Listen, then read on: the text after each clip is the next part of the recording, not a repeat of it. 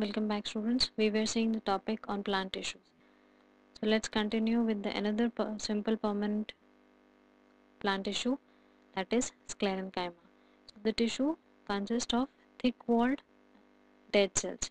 That means cells have thick-walled. These cells have hard and extremely thick secondary walls, as you can see here. First is the primary wall and second is the secondary cell wall. So due to this, it has a thick layer and a uniform distribution of lignin. Lignin deposition is so thick, it is a material present in the cell wall. So it is so thick that the cell walls become strong and rigid and impermeable to water. Impermeable, that means water cannot pass through this lignin. So sclerenchyma mainly have thick walled cells.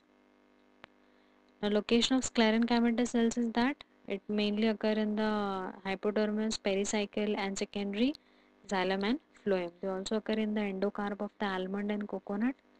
The main function of sclerenchyma is to support the plant. Next comes the epidermis. The entire surface of the plant consists of a single layer of cell which is called as epidermis, or you can say the surface tissue. Dermis means the skin, epi means the outer cover. So the outer cover of the plant is called as epidermis. The cells form a continuous sheet without the intercellular spaces and it protects all parts of the plant. As you can see here, this is the part which is called as epidermis.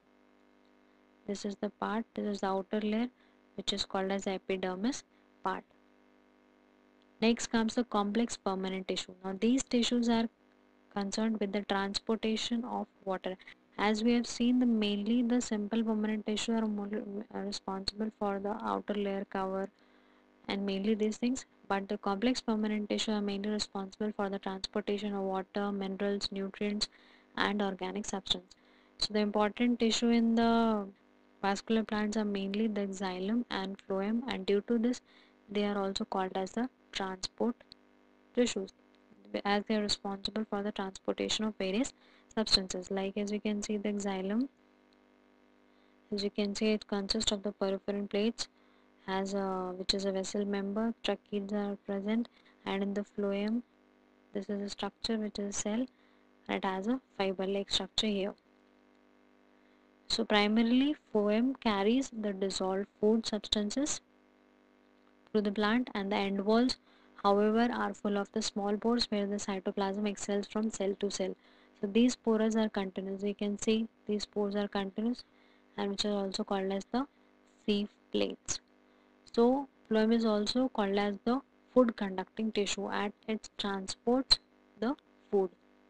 So students, in this session we have seen the sclerenchyma tissue, the epidermis tissue, the complex permanent tissue, which mainly has two main tissues which is called as xylem and phloem, and also responsible for the transportation of water and food.